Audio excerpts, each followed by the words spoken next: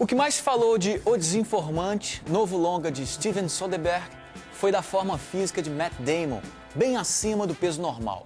Mas o regime de engorda foi proposital, já que a trama é inspirada numa história real e o verdadeiro personagem é meio gorducho. Bom, o filme teve sua estreia no Festival do Rio e agora entra no circuito comercial.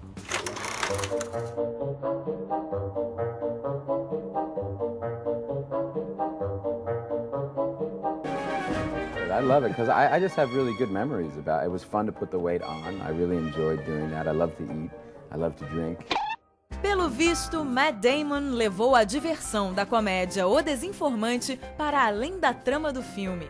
Ele vive nas telas a história de Mark Whittaker, um executivo de uma empresa da agroindústria que se torna informante do FBI, e disse em entrevista exclusiva ao Moviebox que o longa representou várias alegrias. Além da parte de se entupir de pizza e sorvete, esta é a sua quinta parceria com o diretor Steven Soderbergh, e a sexta já está a caminho.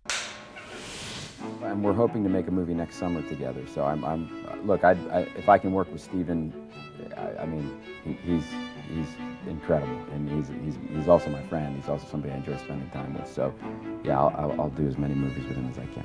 Whittaker era um executivo que estava em rápida ascensão profissional na empresa em que trabalhava, quando descobriu um esquema de formação de cartel. Seduzido pela possibilidade de se tornar um herói público, decidiu contar tudo ao FBI e acabou virando um agente infiltrado. A graça da história está nas confusões e nos relatos do funcionário que toda hora mudam, deixando o FBI doidinho. No. Mark, no. No. I told him the camera was in a lamp. Damon contou que tentou achar seu próprio tom para interpretar Whittaker e não cair numa caricatura. Yeah, no, you never want to do that. No, I wanted to do, I wanted it to be a little deeper than that. I think the tone was so unique that, I didn't feel like I was doing a character study of this real guy. Once it starts, it is going to be intense.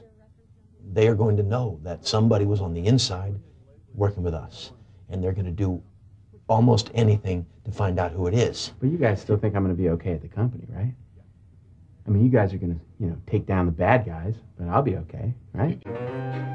He changed the laws around these corporate crimes forever and in a really wonderful way. And the penalties are a lot stiffer because of Mark Whittaker and what he did. And he did record these conversations. He did prove that this was going on. So, there's all these really kind of heroic things he did on one side, and then these things that were illegal on the other side.